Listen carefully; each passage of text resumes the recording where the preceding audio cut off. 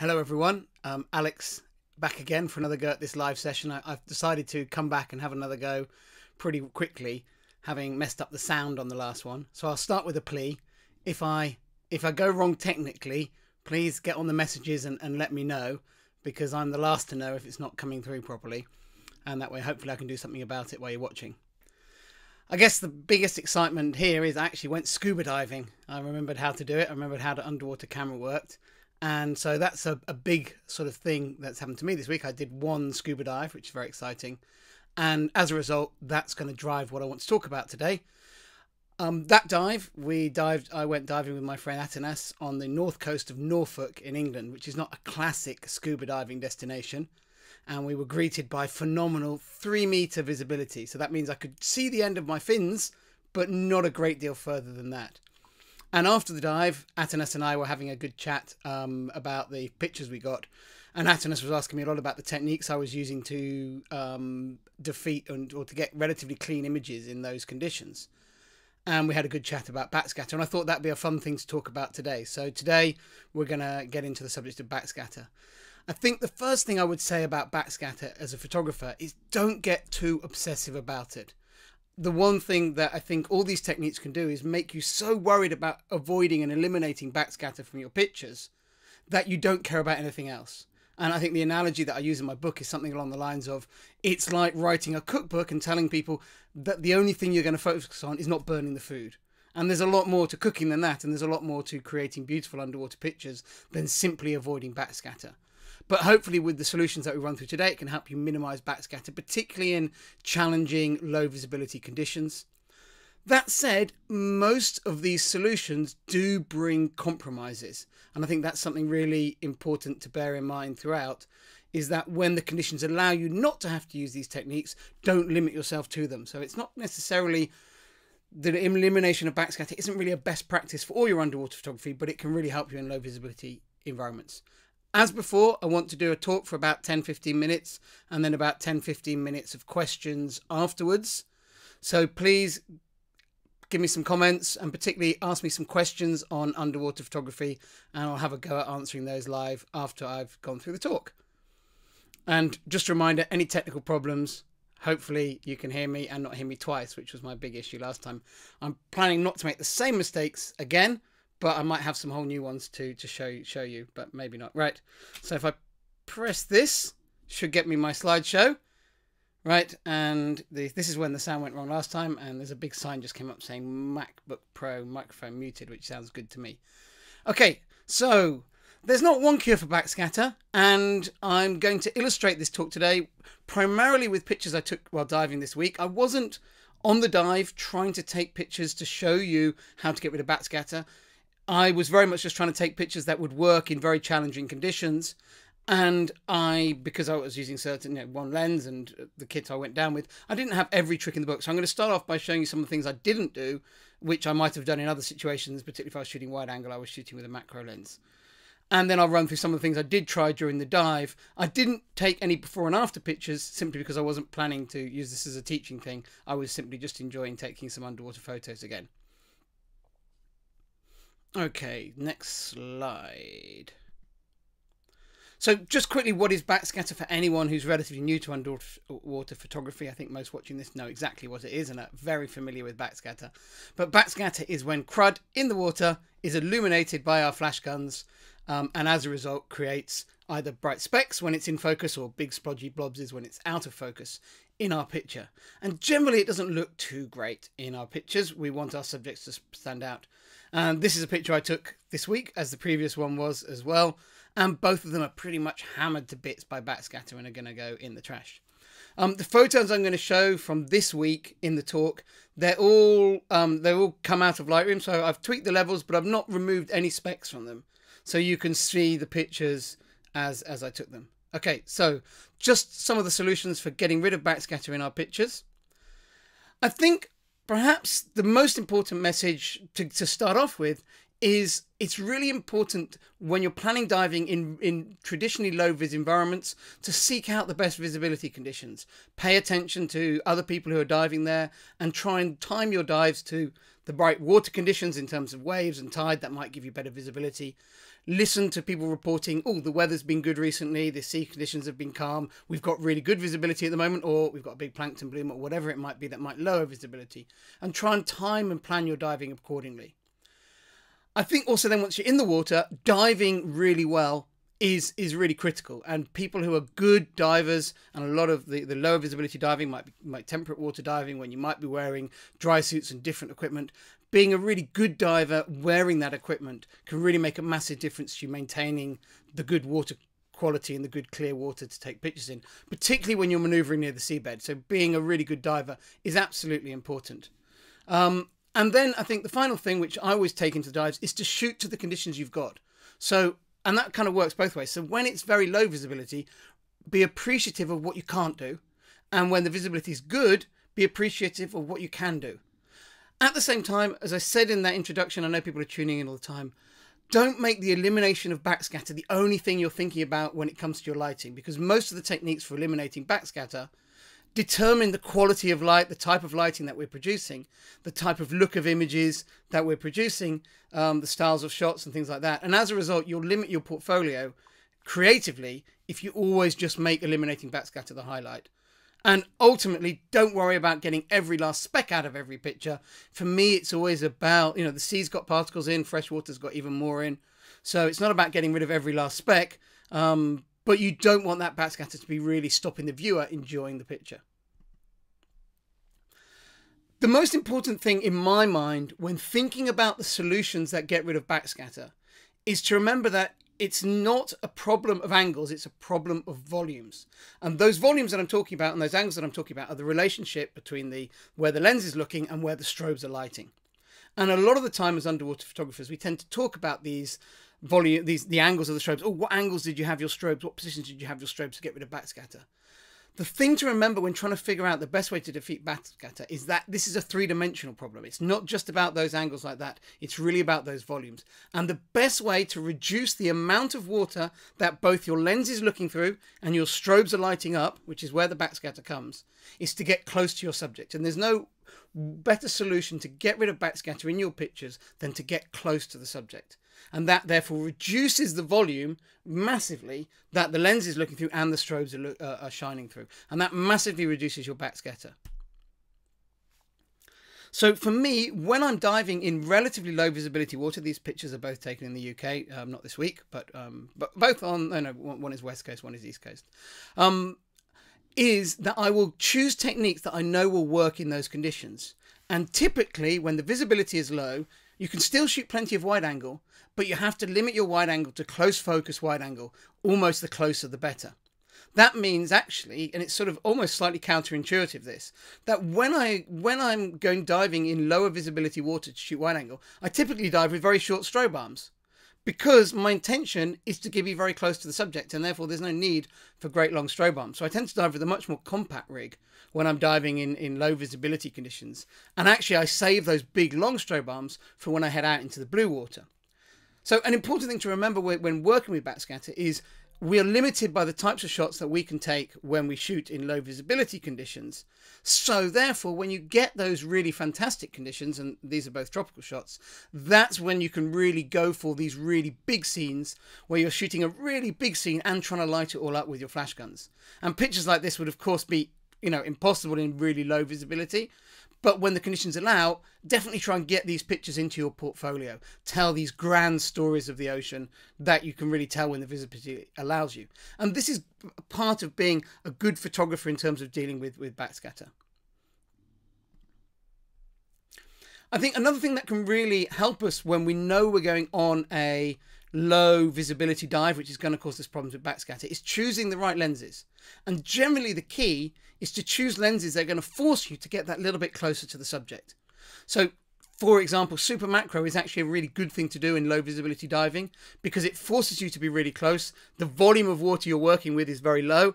And as a result, backscatter is generally not a problem because you're really, really close to the subject, working over, you know, camera distances like this, and it's really not a problem. Another thing I like to do is to go one lens wider than you might normally do. So say, for example, you like shooting a nudibranchs. Typically, as a full-frame Nikon shooter, I would use a 105mm macro lens for them. But in low visibility conditions, I might choose to do those shots with the 60mm. The same with the lumpfish, the lumpsucker on the left there. That's a subject that maybe you would normally use maybe a 60mm for, and instead I've gone to a wide angle lens to force myself to get really, really close, and as a result get a nice clean image as a result. So, you know, if you've got a target species in mind, it can really help to go to that slightly wider lens. Another thing that can really help us hide backscatter is to go with a very limited depth of field. And this is quite a good technique if you're on a dive and maybe it's very siltier than you were expecting, is actually to play around with a different technique. And low depth of field shooting is a great way of hiding backscatter. You will still pick up the particles very clearly that are in that thin strip of focus, and you'll have to clean those in post-processing if it's very, very murky. But most of the stuff before and behind the subject will be so blurred out it won't really show up in the picture. So it's a good solution, kind of working a similar way to super macro, but without the really close focus working distance. Okay, the rest of the pictures are pictures I took this week, and all these pictures have not had any particles removed.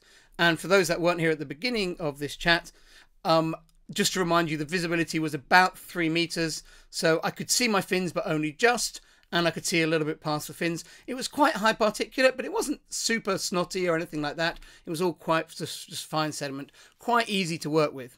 And the first solution that I go to when the conditions are like that is to shoot predominantly with single strobe. Now, I was diving with 2 strobes. Maybe I can even, I've got my camera here, so maybe I can show you, pull it up into you can see me in the corner of the frame. This is the camera rig I was shooting with. Maybe I should go back to full frame for this one a sec. This is the camera rig I was shooting with this week. And although I had 2 strobes on it, I was very much shooting with single strobe, and most of the time using 1 strobe to light the subject. The other things that I was adding to my strobe is I have beam restrictors on them.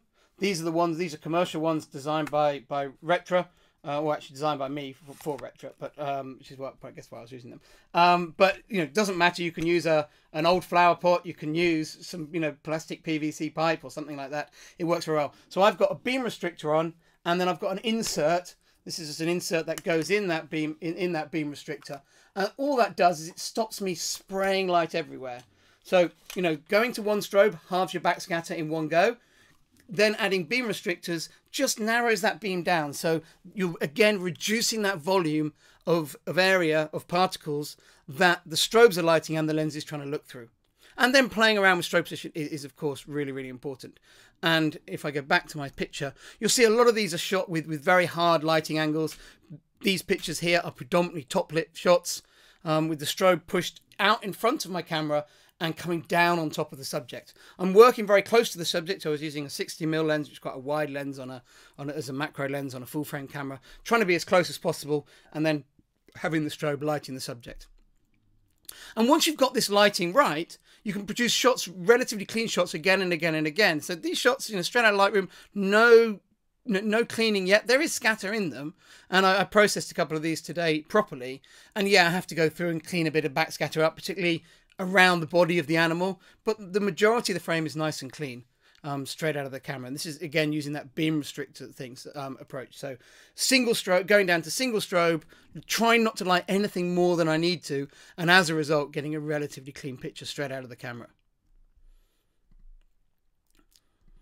So other techniques, which aren't really photographic techniques, it's just about thinking what's going to work in those conditions, is if you completely fill the frame with subject matter and you're nice and close to that subject matter.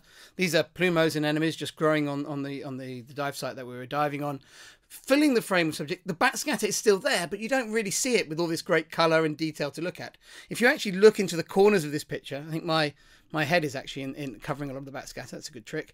But if you look up into the corners of the frame, you can see there is backscatter, and you can look in the gaps between them. There is backscatter, but it's not obtrusive. And if you want to clean that up in post, great. You've only got a small bit to clean up. Backgrounds can really help us hide backscatter.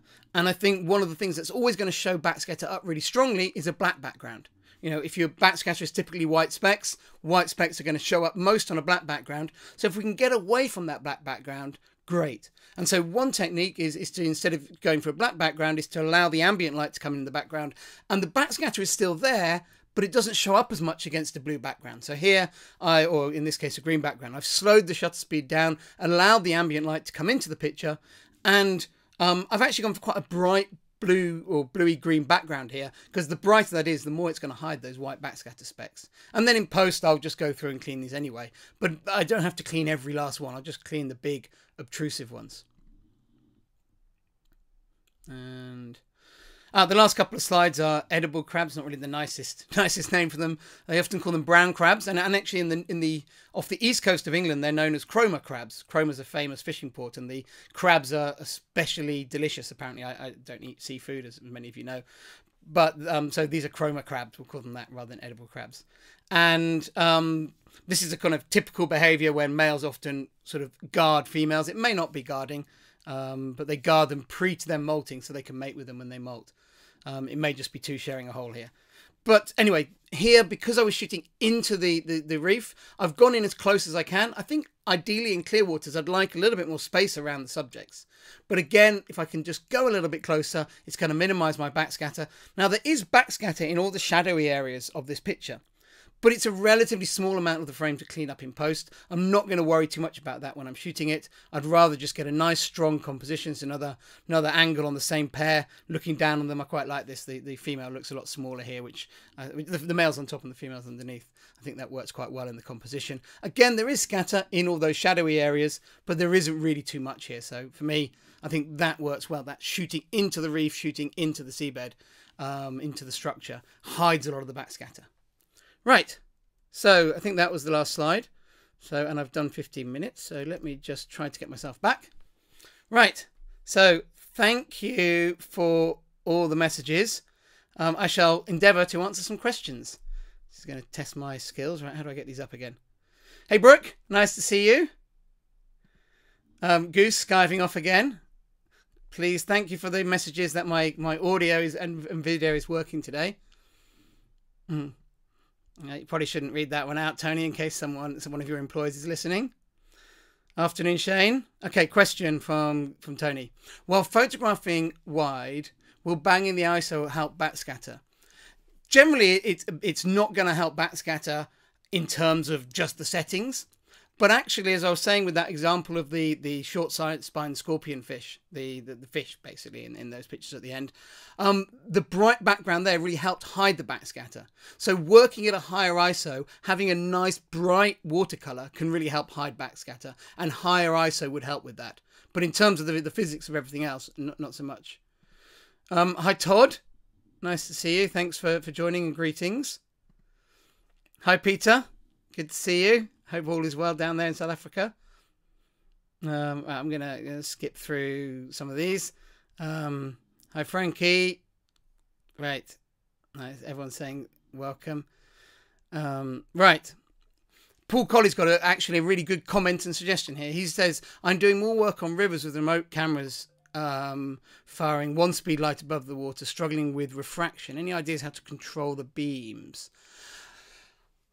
First of all, I would say that actually in very shallow water, this can be quite a good anti-backscatter technique. It works really well, actually. Let me find a picture where I've shot the sockeye. That's one of the, so this shot here, for example. Oh, you guys probably aren't seeing that. Wait a second. Let me just share my screen. I knew I'd have some sort of technical issue at some point. Right, screen share. And now what I would like to do is share bridge. There we go. You should be seeing bridge.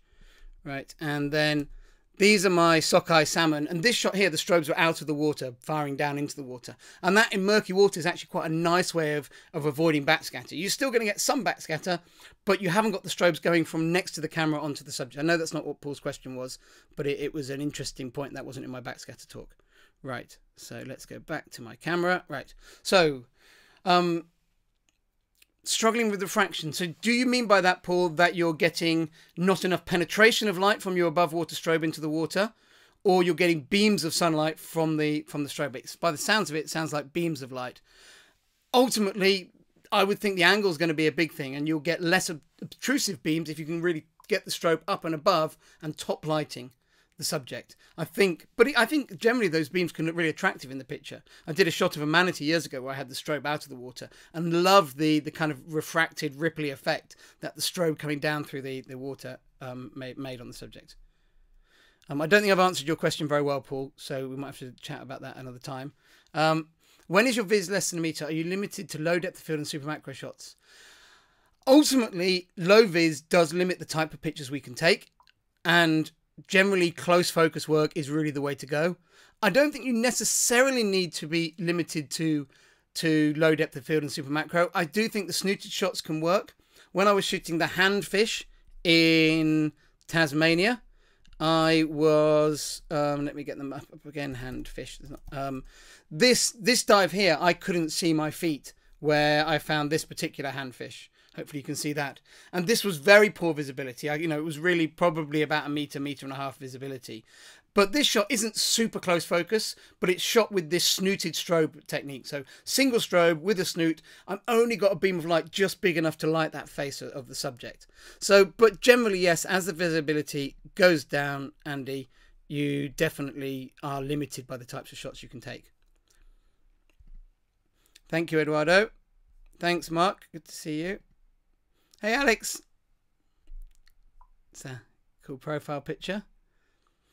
Is reduced depth of field something you can do with wide angle? Generally not too much. The problem with trying it with wide angle is you start to see the effect of depth of field on the dome port, which can make everything really blurry. I wouldn't use it as a technique with wide angle. I think it's more a case you're just going to get super close. One thing you can begin to play around with in wide angle, though, is maybe allow a little bit of longer exposure to come into the shot, and the textures that creates, it doesn't stop the backscatter, but that extra texture in the picture helps hide it in the same way that a busy background can. So maybe playing around with long exposure camera motion can actually also help to hide the backscatter with a wide angle lens, Jessica. Thanks, Jan. Are you going to save this video somewhere? Yes, good question. So Facebook saves it automatically, but they're impossible to find after a few days. So I also upload them onto YouTube for like long term. They're not that exciting, but if you want to track them down on YouTube, I will get it up there so you can watch it back. I remember you used to use some inward lighting techniques when we dove in the Netherlands. Can you elaborate on that a little bit? Yes, I think inward lighting isn't something to be overly scared of in low visibility because it's such a close focus technique. So, and because the light isn't actually going from the camera straight onto the subject and therefore creating backscatter that reflect back into the camera lens, because the light is around and beside the subject, the backscatter that is bouncing back from the strobes is bouncing away from the camera. So as long as you do inward lighting as a really close focus technique, it can work really well in low visibility. The moment you stop doing it as a close focus technique, then it creates a lot of backscatter. So it's a technique that can be used in very poor visibility, but with very strict limitations on camera to subject distance. Hey Robert, I'd like to understand why you want to shoot wider than you normally would. So it's the reason that I put that in my head. It's about forcing yourself to shoot closer. So if you know your prime subject on this particular dive is something about, say, fist size, and maybe on a tropical dive, you might shoot that with 100mm on your Canon. This is a way to say, right, you need to go and find another lens. And I realize that's a little bit harder on a Canon, but on a Nikon, we'd go to, say, a 60mm, because it just forces you to be that much closer. And when you get that much closer, there's less water column, the strobes are spreading less, and therefore you get less backscatter. So it's just really a thinking thing. If you know you're going in for a lower visibility dive, it's about saying, well, which macro lens should I take? I'm going to go for the wide one. Which wide angle should I take? I'm going to go for a close focus setup. It's all about encouraging yourself to get as close as possible. So I often use mini dome a lot in low visibility, again, to force myself to get nice and close to the subject. Hey, Kirsty, very topical for tomorrow's dive. Oh, where are you going diving tomorrow? You have to let me know. I was hoping to try and get in the water the next coming days. Thank you, Kirsty. No, everyone else in the UK is reporting rain. It's sunny here still. One of the advantages of living in the east. Thanks, Nick. I'm just going to fly through these because otherwise I've got to wind this up in a sec. Thanks for the tips. Just started with underwater photography. Backscatter being challenging. Backscatter remains a challenge however long you're doing underwater photography. So don't worry about that. People often ask me what my job is, and I say, yeah, I sit at the computer removing backscatter from underwater pictures, and then occasionally break that up by going underwater and taking pictures. So yeah, backscatter remains part of underwater photography, however long you do it for. Hey Chip, good to see you. Comment about snoots. Which ones do you like? Because I have retro flash guns, I use the retro flashes, the retro snoot on them because it just bolts straight on. It's super easy. I think from what I hear from all my friends, the new Backscatter mini snoot is really good. And I tried to try it when we were in Cuba this year, but it wouldn't fire from my fiber optics. It needs quite a strong flash signal, and it just wouldn't fire reliably off my camera. So I never actually got to try it. But I do have pretty ropey fiber optics, it has to be said, on my housing. So I need to buy some better cables and a slightly better trigger probably. But I think that's really good as well. Those are the two that I would recommend most above others. Snoots definitely can reduce backscatter, but actually I generally don't want this very snooted look all the time in my pictures. And what I quite like about using beam restrictors is it allows you to still have a feeling of a completely lit scene without it feeling like a snoot shot, even though ultimately a beam restrictor is a type of snoot. It's just not a really focused one. So it allows you to have just enough light to light your whole scene without lighting everything around it and therefore generating more backscatter. So yeah, beam restrictors, yes, all the time. Snoots, not all the time, although they will work in the same way to reduce the beam, because then you end up with always a snooted shot. Shane, does your work advice with compact cameras? Yes, so the lighting is the same with compact cameras, but a lot of the lighting effects you need to have, obviously external flash guns on strobe arms to be able to use these techniques. And as I was saying, single flash is often the way to go. So it's actually an advantage often to dive with just one flash. It gives you more space to move it around the housing and that sort of thing. The other thing I would say with compact cameras is if you've got a built-in zoom, try not to zoom in too much, because again, it will force you to get that bit closer, that bit closer. And every time you can get that bit closer, your pictures will be that bit cleaner. Tomek, what kind of software or filter can you recommend for backscatter and post? That's a massive subject, but Photoshop for me. I never remove any backscatter in Lightroom. I do that for two reasons. One, the tools are better in Photoshop. And two, if that way when I go back and look through my Lightroom catalogs, I know which pictures have had manipulation, or I know that anything in Lightroom hasn't had anything removed from it. I think one of the problems if you start despotting a picture in Lightroom is you go back to it 5 years later and go, wow, that picture looks amazing, and it's a raw file, I'm going to enter it in a competition, and then you suddenly realize it had a load of backscatter in it that you weren't allowed to remove. So I tend to don't remove backscatter in Lightroom and then remove it in Photoshop. How you do it in Photoshop, there's lots of ways that work well, but none of them work perfectly, and it's often a blend of a few, and they're all pretty labor intensive. Right, I'm going to whiz through these last ones. Hi, Alejandro, thank you. Direction control. Paul, I think we should have a chat about your thing. I'm not sure of the solution, to be honest, but I would quite like to help you on that. I always find some of the technical stuff you do really fascinating. Hey, Marty. All good here? Yes. Yeah, stuck at home, but other than that, very good. Carius, are there specific tips, compacts with one strobe? Generally, make sure you've got very good maneuverability on that strobe. So I'm not sure where you are in the world, Kerry, at the moment, but if you're in Caribbean blue water, you have a bit more flexibility. But generally, it's a case of with one strobe above the housing, the closer you are to the subject, the closer down to the housing it needs to be. The further back from the subject you are, so that strobe comes up. And then when you want to create different effects, you can swing that strobe around to the sides and do side lighting, move around, maybe try some top lighting. And it's a really, really nice way to light. The limitation of one strobe is for close focus work, particularly close focus wide angle work. Because when a camera is really, really close to a subject, it's very hard to light a wide angle subject with a single strobe when you're really close. As soon as you're sort of this far away, it's fine to light it. But when you get really close, it's hard to get the light round the housing onto the subject, and that's the main limitation of one strobe. Hey Mark, making backscatter work positively in the image, definitely with a lot of pelagic stuff, pelagic jellies and things that you get a lot, it can look pretty nice to leave it in.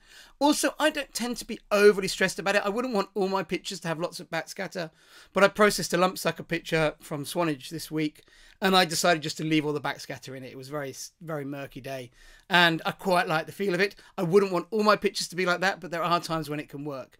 Big ugly blobs, not so much, but when you've got that kind of, you know, fine sort of, you know, Star Wars background of tiny little specks of stars, I think it can look really good. Hey Paul, nice to see you. Do you use a focus light? So generally, I don't use focus lights whenever I can avoid them underwater. I like my camera rig to be as small and as streamlined as possible. I like the space to move my lights around. But of course, the moment your camera can't focus, you absolutely need one. So for me, I'll make a call before going in the water. If I'm going deep, if it's dark conditions, of course I'm going to use a focus light. If it's night, of course I'm going to use a focus light. The focus lights built into the flash guns, they are useful for snooting, but actually I don't use them so much. I tend to use a fixed focus technique for aiming snoots, and it's a long explanation that. But I will fix my camera's focus, I will take pictures, and then I will move the camera in and out until I've got the beam of the snoot exactly where I want it. In terms of aiming the strobes, I don't normally have the focus lights on. They're often quite hard to see in a wide angle picture, and you do get a good feel for how the lighting is. And much better to judge your lighting based on what the picture looks like when you press the flash, and then be able to return to exactly the same composition, having made an adjustment, I think is a much better way to work than trying to work off a beam. Andy,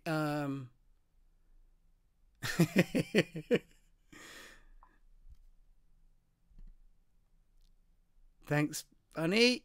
Hey, Duxie. Small aperture, maybe Mark. Alex will answer it. Okay, you guys are chatting to each other's. Okay. Thanks, Paul. Yeah, there's Nick saying, great for eliminating backscatter. Hey, Neil. Do you have examples where you work with backscatter? Yes. That might be quite a good place to wind up, but I shall just endeavour to find it. Amphoctopus, is that how you spell it? Amphocto. No, I've left out a P. Let's just put veined. I can never spell veined. Sorry about this. Right, just getting pictures up. And now let me just pull this up. And I'm just going to do a screen share again. Go back to my catalogue of pictures. And so here's a couple of pictures. So here, backscatter, I think helps this picture. It's not backscatter from the strobe, it's backscatter from the torch, but it really highlights the beam and it looks quite cool creatively. I think this is a shot, this is the shot I was thinking of when Neil asked about using backscatter creatively. I think here this is a coconut octopus or a veined octopus in a clamshell, and I think here using a long exposure at night with plankton whizzing around, I think the backscatter here makes for quite an interesting thing. It's not really true backscatter, but I think it looks quite cool. There's one here with a bit of dust, but I'll get back to me. Right, I'm 32 minutes, so I need to start winding this up. The questions are coming in. Do you recommend using a Tokina 1017 fisheye full frame? Not really. If it's the only lens you've got, fine. I wouldn't go out and buy one for full frame. There's much better options.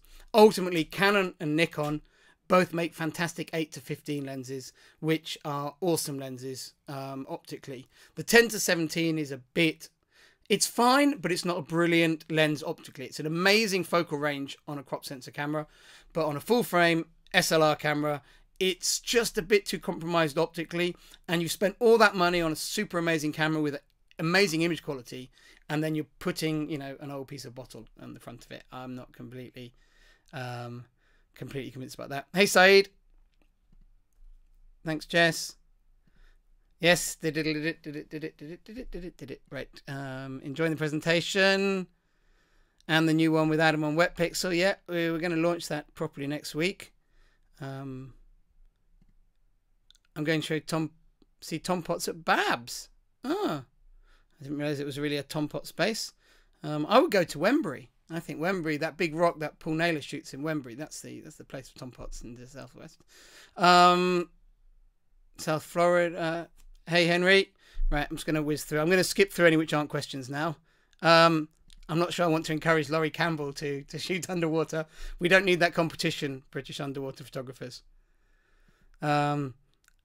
Anyone who needs any equipment, Alex T is ready for that. Oh, he's talking about the backscatter mini flash, which everyone tells me is great, and I wasn't able to try it yet, but I'm sure I will be able to. 2 strobes definitely for close focus, wide angle. simply because when you're really close to a subject, you can't light it well with one strobe. Right. Do you use a focus light? Any tips for minimizing backscatter when you use these? Okay, we've had that one. Hey, Mero. Good to see you here. Yeah, well, that's a really good point, actually, is bits in the water can be a really, really, really interesting part of the story. I have a basking shark, which you can only just see through the plankton. I'm not going to waste time pulling it up now. You can dig it out if you want to. No problem. Oh, so that's probably a reasonable place to wind up. There are a few more comments, and I'm sorry I'm not going to get to them all, but I need to wind up. I will come back and do another one next week. One of the reasons also for doing 2 this week was it probably be the tail end of next week where I've got some time to do another one of these. But I really enjoy doing them. They don't take any preparation. I just literally jump online and go. So thank you all for watching. Thank you for commenting so much and questions. That's what makes, I think, these really special. And see you all again. Bye.